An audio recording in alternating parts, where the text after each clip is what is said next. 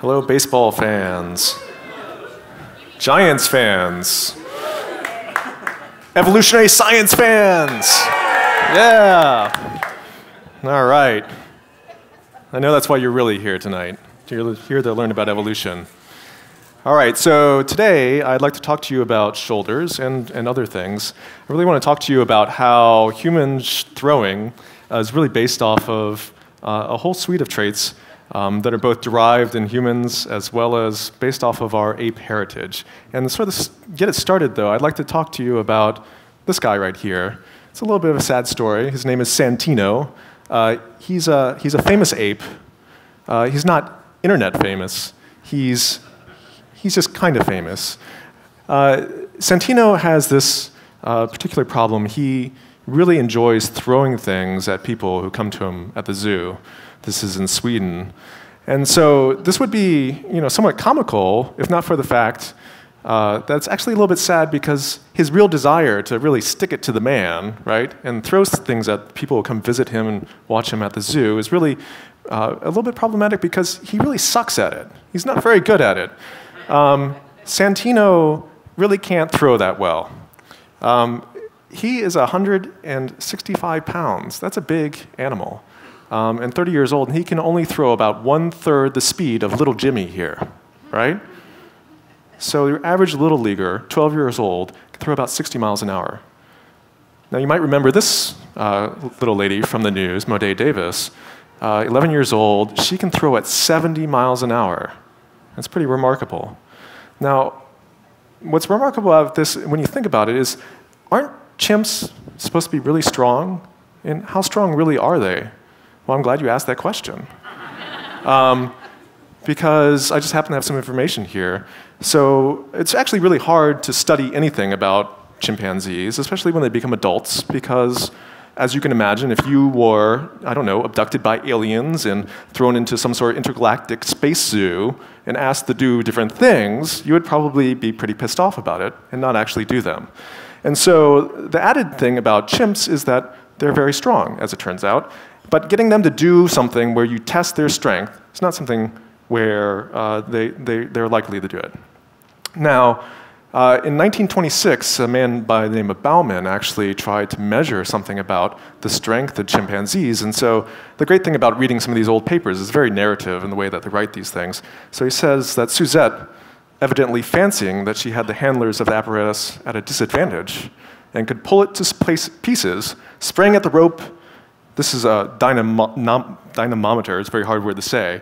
Sprang at the rope and bracing both feet against the bars, pulled back with both hands upon the rope, making a pull on the letter that recorded, now we should have had this question for our earlier quiz.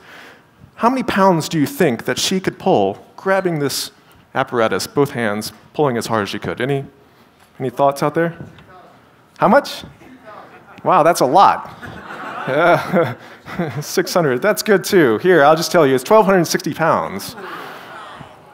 All right, so that's pretty remarkable. This is a female, Suzette wasn't working out every single day. She wasn't going to the gym, all right? She wasn't doing crunches and all these kinds of things. This is just a regular chimp that was not very well taken care of. You can see she has all these issues with her arms. They had shaved her arms. Not a very happy chimp. Now, he tried a different experiment. This one's even a little bit more impressive. This one with Boma. Boma is a male chimp, about 165 pounds, and he wanted to compare it to some South Dakota farm boys. Those were his controls. As it turns out, Boma was not quite as disgruntled as Suzette and did not grab it, but he sort of went in and sort of desultory, kind of grabs this machine and just kind of went like this a few times and then gave up. Each time he pulled it, was about 900 pounds. Whereas the South Dakota farm boy, which you could imagine actually tried, was about 300-400 at most, right? So there have been some actually recent papers that have talked about trying to measure the strength and whether this is really a true kind of measurement of how strong a chimpanzee is. And there are some reasons to believe that these measures aren't perfect. In many ways, they're not very good measures. But by all evidence, it seems that chimps definitely are stronger than us, and significantly stronger. Now, if you think about Newton's laws, for example, force equals mass times acceleration, you would expect then that something that could produce so much force could then also create quite a bit of acceleration. And this is the kind of logic, too, that people on the internet use. So if you go and you check what people on the internet think about the strength of chimps, and you find, for example, Odio believes that if the average major league shrunken testicle steroid freak can throw 110 miles an hour, then maybe a monkey can do 200. Or maybe not a monkey, but, says Sir Lucius, but maybe a properly trained gorilla. No change-ups, though, because, of course, precision grip, right? So he's got some evolutionary thought there. And Celtic Mojo believes, well, if they're 7 times stronger, then it should at least be 700 miles an hour, right? Shouldn't it be? So what's going on here? What's wrong with this picture? Even Hollywood has gotten into this picture, right? So here's Joey from Friends. This is his first movie. Clearly, he didn't think the Joey thing was going to really work out, and so this is his first movie. As far as I know, is his only movie. And he got paired up with an animatronic chimp. And this is the whole plot point, right? Is that this chimp, well, it becomes his best friend. I'm not going to go into the details of this movie, but the point is that this chimp was an amazing third baseman and could really do much better than Grobus in terms of the length of his throw. All right, so this is a question then. But we know this is not true. We know that Santino is not as good as a Little League pitcher. And so this really tells us a lot about a couple things. It tells us something about the fact that the biomechanics, the way in which bodies turn forces into movements, are not as simple as you might expect, and also says something about the derived features of the human body, things that make us different from the chimpanzee, who are our closest living relatives, that actually facilitate these kinds of changes. All right, so to really get at this question, then, we really need to start thinking about, first of all, sort of a basic one. What makes a pitch both fast and accurate? And to help us with this is I thought I'd show a video of someone we all miss dearly, Madison Bumgarner. Hopefully he'll come back and says he'll be back on Saturday. All right, so here's Madison Bumgarner showing us some really nice technique. So a pitch has a number of different phases to it. There's a stride, which Madison Bumgarner is showing you right now, an external rotation of the body and the upper torso, and then an internal rotation that leads up through the torso, through the arm and the elbow, and then through the wrist and into the hand until you have a finishing throw. And we can break this up into a number of different sequences then. Here I've shown you, we have the end of the stride, we have a max external rotation, then we have this final release. And the green is showing you, the green and pink are really showing you sort of opposing forces. So throughout this whole process, the first step really then is a turning. When you're turned towards the thing that or you have your shoulder turned towards what you're going to throw to, right? And then you're already externally rotated, and then there's a step, and then your arm goes back into a cocking phase, right? In which the shoulder is externally rotated, the shoulder is extended, the elbow is flexed, and then as you go into the pitch, you're rotating the whole body around through the shoulder, then out through the arm and through the hand. This is really a complex set of motions, then. It's not as simple as a single joint, for example. In fact, it involves multiple joints. And that's what's so fascinating about it, then, is really it's a story about the whole human body and how it comes together to produce these kinds of rotational forces, these torques at different joints, to actually produce these ultimate throwing forces that we can use on all sorts of objects. And now it doesn't have to be a baseball. I know we're all baseball fans here, but we do have the 49ers somewhere down there in Santa Clara, right? So the same kinds of motions then that we would use to throw a baseball, the same kinds of motions, the same technique really, that we would use to throw a football. It's going to be a little bit different because the mass of the object is different, and that's going to affect your mechanics.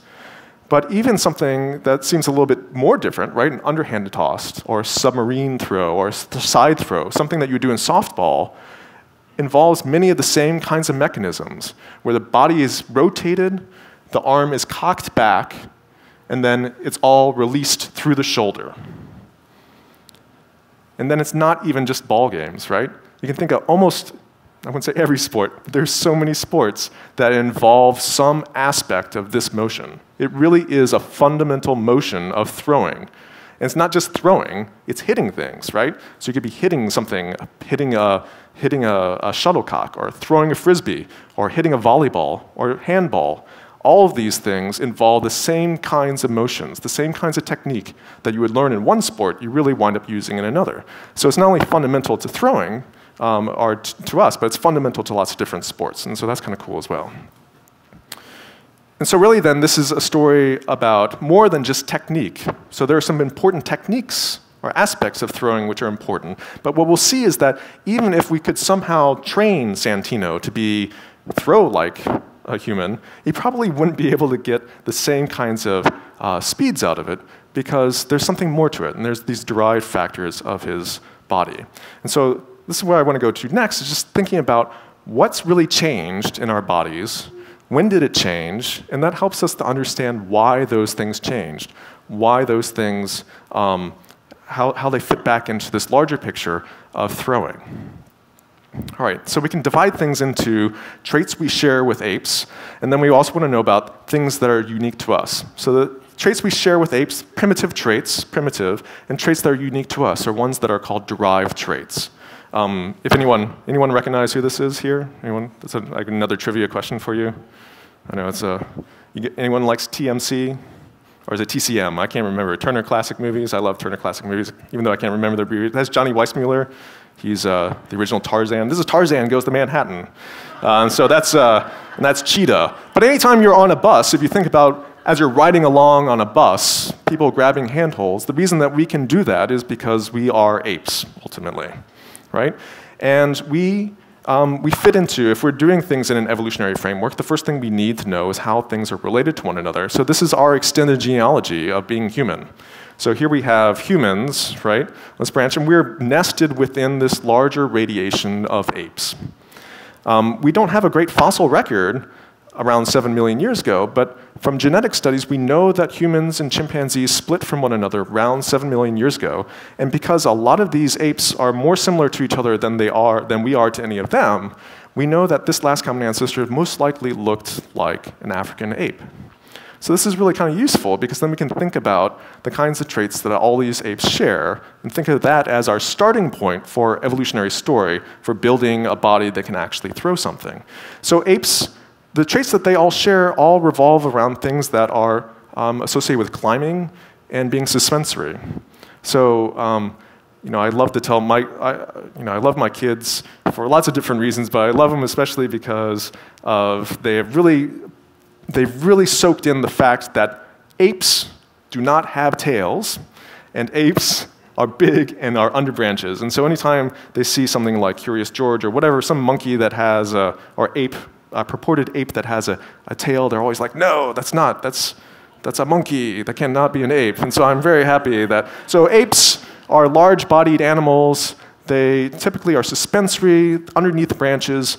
They're rarely on top of branches, and they're very good at climbing and sort of this particular adaptations to being in these kinds of environments. So they have certain features that really distinguish them from us. Now, the traits that I'm going to be focused on here that make us different are ones that are associated, and we're going to start from the bottom. We're going to work our way up, right? Just in the same way that we worked our way up from the bottom through the hand when we watched Madison Bumgarner give a pitch. That we're going to go from looking at things like long legs and our narrow waist and wide shoulders up through humeral torsion, as well as various aspects of the elbow, and finally to our precision grip. Okay? So these are all things that we're going to focus on. All right, so the first thing I really want to talk about then are legs, hips, and torsos. I know a lot of this was supposed to be about shoulder, but I feel obliged to tell you all sorts of things about the human body. So here we have a chimp and a human. If we look in Australopithecine, right, our sort of standard issue Australopithecine, and we sort of blow it up and look at it a little bit more closely, the things that really strike you at first is that the upper body in many ways looks a lot like a chimpanzee, and the lower body is really quite derived towards the modern human condition. And the things that really are different include its pelvis, for example. as well as the fact that it has longer legs. The pelvis is really interesting because it has this sort of bowl-shaped aspect to it. There's a rearrangement of all the muscles, all the gluteal muscles, and all the accessory muscles that go into walking that's different than what you see in a chimpanzee, and are more similar to what you see in modern humans. And this is kind of important because it's important to remember that humans are not the only bipeds. In fact, most African apes, and most apes in general, even monkeys, even if you watch enough YouTube, even dogs and cats will be bipedal sometimes. The fact is that they're not very good at it. Even this guy, this gorilla right here, I think this is Abraham. Abraham loves to walk around, right? But there's some disadvantages to him being a particularly good biped, and one of those is that he has a really small posterior, right? And you notice that he has this really big gut and it sort of sticks out in front of him, and he's standing nice and straight, but when it comes to walking, it makes it a little bit more difficult. Now, humans instead have ginormous asses, all right? We have really big butts, and they stick out a lot. And there's a reason for that. There's a reason for that because it's really important for stabilizing you during walking. And we also have really powerful hamstrings that have been rearranged. So you can see the hamstrings. Hopefully you can see my cursor moving along here. This is a little bit risque here. I hate to do this, but here, the hamstrings are really quite different in a human compared to this gorilla. And what's important is that it affects their walking. Sorry, I lost my place there in terms of a slide. So the second thing that's really different in terms of Australopithecines compared to chimpanzees that's really different is that their back, their lower back in particular, has become longer. So one of the things that makes suspensory apes very good at being suspensory is that they have a very short and stiff back. So if they're swinging through the trees or swinging below branches, the amount of torque that's going on in their lower body is actually quite low, right? So they have long arms and short bodies, and that makes it easier to brachiate. Now, humans have 5 lumbar vertebrae. Chimps have about 3 or 4 on average. Australopithecines have 6. And so we see this real expansion where we have full skeletons. We see this expansion of the lumbar, of the lower back, that's associated with a decoupling in many ways of the upper thorax with the pelvis.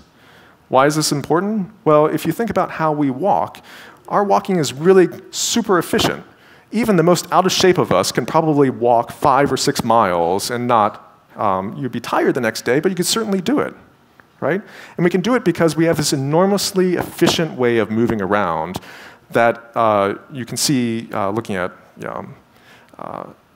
that's much different than what you would see in, say, a chimpanzee. And for a chimpanzee, and here again is Santino, what you notice is that Santino has to walk with his legs bent because he has this flat pelvis, and this flat pelvis means that he has no mechanical advantage to his hamstrings. He has really no mechanical advantage to his gluteal muscles, and so when he stands up straight, he basically is walking on a teetering sort of precipice of almost falling over, and that's why the sort of caricature of a chimpanzee walking, bent-legged and turning side to side. I really don't want to see this on YouTube later, okay, but that's how they walk. It's not a caricature, and they have to do it because it's more stable that way. Their muscles are just rearranged in a way that makes it very impossible, or close to impossible, for them to walk in the way that we would, very efficiently, with a straight leg. It's also important thinking about the throwing mechanics, right? Because when Madison Bumgarner is taking that first step, that stride into his pitch, he's also rotating his upper body, and that requires this decoupling of the upper and lower body from one another. And here you can see someone we also really miss, who's no longer with us. Well, I mean, he's still around, but he's not on our team, right? So Timmy Lincecum, right? Look at the amazing amount of external shoulder rotation he has, right? His body, I'm not going to try. I'm going to fall down back here. It's going to be really embarrassing. He can really torque his whole upper body in a way that's really quite impressive, and certainly is not something you could ever hope to have a chimpanzee do. And this has to do with the fact that he can take this stride because he's bipedal, but also because he has this decoupling, like you do, that allows you to rotate your upper body independent of your lower body. All right, so now we've had enough of this part down here. Let's move up and think about shoulders. Now, the thing about shoulders is that humans, if we stripped off all the flesh and looked at shoulder and compared between a chimpanzee and a human, what you would find is that there are many things that are the same, but some clear differences in terms of the shape of the thorax, and then this bone right here, which is called the scapula. It's your shoulder blade. You can feel it if you find this little bump on your shoulder. You can actually follow a hard bony ridge across. That bony ridge is this line right here. It's this, what's called the scapular spine, and sort of demarcates different muscles that are associated with your rotator cuff, the supraspinatus and infraspinatus, for example. Okay? So humans clearly have a different design from all of apes, as it turns out. And what's important about the differences is that all these apes have these really what are called cranialized shoulders. Their shoulders are already up. They're already ready to do things up here, which makes sense if you're suspensory, whereas modern humans have a more lateralized shoulder. The glenoid's facing in a different direction. Now, the problem with the scapula, if you want to know something about the evolution of the shoulder, is that we don't have a lot of information about shoulders, don't really preserve that well in the fossil record. So what we can do then is we can think about the comparative space in which shoulders live, different ways they can be shaped, and we can actually quantify these things. And here I built something called a morphospace. And you have different animals. So here's gorillas, and humans are over here in purple. Chimps are in blue. We have gibbons in green, and orangutans and other things in orange over here. So there are different ways in which you can construct a shoulder. And what you notice that there are spaces that are missing. What's fun about this is that, well, fun for me, because this is what I do on a day-to-day basis, we can actually do something called in silico paleontology, right? We can actually go back, and then if we have a phylogenetic framework, an evolutionary framework, we can go in and then predict where in this space our ancestors would have lived and what their shoulders would have looked like. So here it is. This is what we predict our last common ancestor's shoulder to look like. And because of this prediction, we can say something about what we predict the actual evolutionary trajectory to be. That we went from a cranialized shoulder to one that's more lateralized in a fairly simple straight line. Now, to test this, we can actually go back to the few examples where we do have some shoulders. And one of them, we're fortunate enough to have here in San Francisco. So Zerai Lemseged, who is now the former curator, he's now in Chicago, the former curator of anthropology here at California Academy of Sciences, actually found this almost complete skeleton of an infant Australopithecus afarensis. It's dated to around 3.3 million years ago. It's nicknamed Salam. And what's nice about this is that it's completely encased in sandstone, and so we have these beautiful, beautiful to me, scapula, right? That we can then put back into this space, and yay, science works, right? So the prediction of what this last common ancestor looked like is very close to what we see in Australopithecines. In fact, if we start putting in other fossil scapula, they actually fit really nicely along this particular trajectory. And so we can then go back to our static image and have a more sort of dynamic image of what actually has occurred during human evolution. Whereas there's been this progressive lateralization of the shoulder as the thorax has become wider and more barrel-shaped. I don't know why I put this slide in here. There's a lot of significance values in here. But the point is that this change is actually proportional in a very nice linear way to time, which is kind of cool. So then if we go back and we think about the evolutionary environment in which Australopithecines and hominins lived, so we have our last common ancestor who lives in a forested environment. We have Australopiths who start moving out into more open environments. And then we have genus Homo, who are in completely open environments, living with carnivores and things like that. We can imagine a situation in which these kinds of changes are both associated with a reduced amount of arboreal behaviors, but also with increased levels of more lateralized behaviors. And what are those lateralized behaviors? What does that lateralization actually mean in terms of throwing? Well, I have two really great collaborators who in 2013 actually looked at this question. What they posited is that this lateralization of the shoulder is really something that's about lining up this line of action of, in particular, the pectoralis muscles, the ones that are going to do this internal rotation of the humerus. They're aligning it with your torso so that when you're doing this external rotation, these muscles here are helping the load and power the rotation of your shoulder. In fact, the rotation of your shoulder the rotation of the humerus in particular, your upper arm bone, is the fastest movement your body can make. It's about 9,000 degrees per second. Okay? So it's an incredibly fast, robust movement. Yet the conundrum is really that the amount of energy that's produced in a throw is actually less than you put into it in terms of how you're using your muscles. And so it's believed that, or their idea is that there's a negative energy that's associated with this cocking phase in which you're actually loading the ligaments that cross the rotator cuff, and that these ligaments then help power in an elastic way your throw. In other words, your shoulder essentially is a catapult. You're tightening it up as you're doing this external rotation, as you're extending your arm, you're actually loading it up, and then as you're bringing it about and rotating it internally, you're actually releasing this energy in a passive way that then is allowed, then goes through all these different joints and out through the arm. And you can actually prove in some ways that this is occurring because you can do, and what they did was an experiment where they put on, obviously not professional baseball players, but college baseball players. They put on various devices that restricted the amount of movement that they had of their shoulder. And what this is just to show you, this red line, is that when you do that, you actually inhibit the amount of elastic storage in the shoulder. You actually inhibit the amount of storage of energy as well as release of energy. Another thing that's really amazing about human shoulders is I've talked a lot about the scapula, is this upper arm bones, the humerus, is actually a really useful bone to think about because the humerus is one that has diagnostic value to it. Whereas the scapula, and I'll show this in a second, really doesn't change much over your life. Something like the humerus actually does.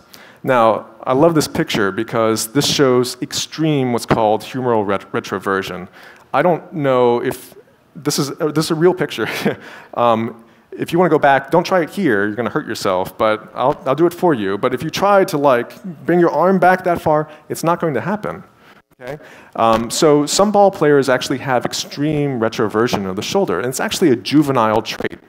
And in many times, baseball players or people who throw balls, or even in volleyball players, or people that use their arms in these kinds of motions, they often have a plasticity in the shoulder in which the throwing arm actually has this retroversion and the non-throwing arm doesn't. So it seems to be something that's plastic and is changing over a person's lifetime, or is at least maintaining a state, a juvenile state, that allows someone to then pull their arm back. And what's important about this is the lower your torsion, the longer that you can move your arm through an arc towards the release point. The longer you can keep it along that arc, then in theory, the longer you can take some of those passive storage of energy in your shoulder, in the tendons, that catapult, and keep it going through the arm for a longer period of time and actually produce higher levels of force and ultimately speed. There's a low but significant relationship then between humeral torsion and actual maximal ball speed. And what's also kind of cool about this, because it is diagnostic, when we look at troglodytes, so chimpanzees, compare them to, say, non-throwing arms, it's about the same in chimps and humans. But in the non-throwing arm, or excuse me, in the throwing arm, human retroversion is actually quite lower. In Homo erectus and Australopithecus, there's a lot lower torsion as well, suggestive that these factors are playing in them as well. Now, it doesn't have to be the only selection pressure. There are other things that could possibly play into it as well. One of these is digging, and this is something that we're really interested in right now, because if you think about it, this is an energetically expensive activity, and this might be something that's also driving selection of the shoulder. You can tell I love shoulders. I keep on talking about it. Your shoulder is unique. This is a paper from 1878 looking at all the varieties of shoulders, and they're unique from the beginning. This is your shoulder, not your shoulder, but this is a shoulder at 8 weeks of development. And just to give you an idea of how big, this shoulder, first of all, it's not bone. It's not even cartilage at this point. It's pre-cartilage. It's just a loose assortment of mesenchymal tissue. You don't even need to know what mesenchymal is. It's just really early. 8 weeks of development. That's about that big. And it already looks like your shoulder. It's got all the key factors going into it. So it might be that you can't change your shoulder, whereas some aspects of your humerus can change. So what we feel like is that this then drives certain benefits and costs, because obviously we can do the same things that a chimpanzee can do. There's many of the same things that we do that they do as well, right? They're not mutually exclusive.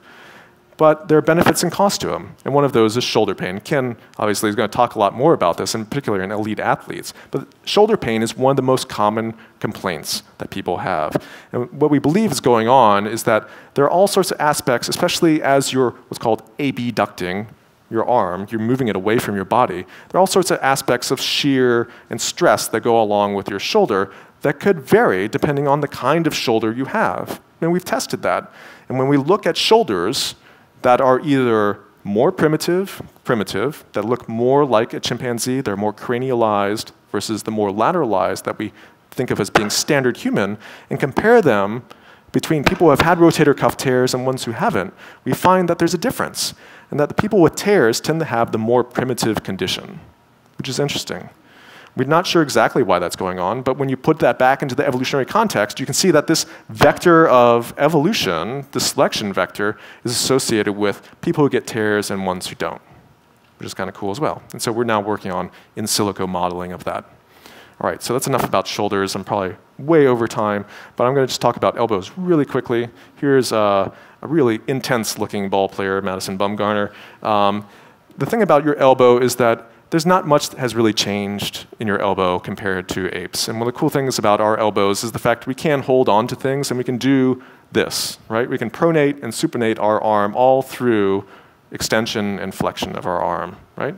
This is something we can do because we have all sorts of derived features, or excuse me, primitive features that we share with apes. That comes from our suspensory ancestors. This sort of primitive elbow, though, at some level, when you throw too much, actually is subjected to lots of different forces, right? And so the forces that you've generated in this catapult of your shoulder then have to go through the snapping motion of your elbow. And that can lead to all sorts of issues, right? So here, they've got a great photo series in the, I think it was the New York Times, of just ball players, some photographer just taking pictures of ball players who have had the Tommy John surgery. And so it's a most common surgery that you'll see in people that overuse their shoulder, overuse their elbow. The ulnar collateral ligament is highly prone to tearing, and you can think that this is not really a huge. This is probably not selection pressure in Australopithecines, but certainly it's a selection pressure in pro athletes who are throwing way too much and more than their elbows were really designed to do. And so finally, let's talk a little bit wrist and hands. Wrist, again, there's not much different about wrist. They're highly extendable, they're highly flexible. What's fun about wrist is that they are really the last point in which you're really adding power into your throw. And it's really the last place in which, or one of the first places that modern humans really have seemed to find ways of building technology that actually enhance the throw, right? So if you think about something, here's some standard issue atlatl enthusiast, right? So these guys, I don't know, I mean, I can't throw a ball very fast at all either, but I mean, these guys with an atlatl can go from, say, throwing something about 50 to 70 miles an hour and easily put 90 miles per hour on a spear, a really long spear, and that's enough to take down an animal. It's a pretty powerful thing just by extending the length of essentially the wrist, right? They're extending this lever going from, in this case, from 0.68 meters to adding, say, an extra half of a meter to their throw. And this is really a way of getting extra power. And you think about sports in which we do this, it adds all sorts of power, right? So tennis. So we've gone from maximal speed without an accessory, 100 miles an hour, right? Pitching a ball. You add in a racket, sure, it's got a lot of technology, but even some of the fastest recorded tennis serves, even before some crazy rackets, is 150 miles an hour. Quite impressive, right? And then we can also have things like high ally, for example, right? 190 miles an hour, right? And then you think about the ubiquitous dog throwers, right? So essentially, I don't know how fast those suckers go, but I don't want to be nailed by one. But it's the same concept, right? That you extend the length of the wrist, you extend the length of your ability to throw. And that's really the only way that you can get extra speed outside of just pure strength.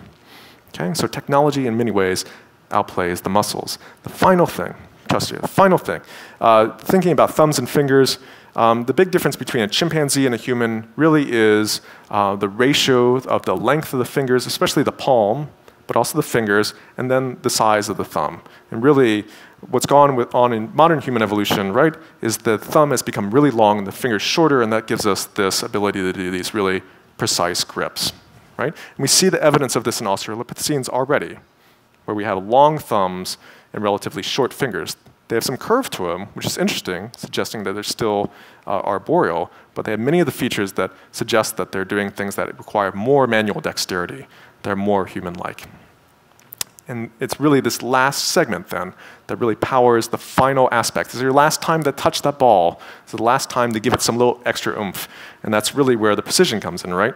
The difference between a sinker, a slider, a curveball, in many ways, has a lot to do with those final touches that you give to it, the final spin.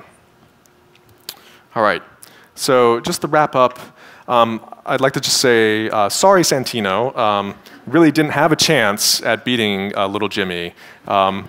That there are really some structural differences that really make it impossible for a chimpanzee to throw with some of the force that we do.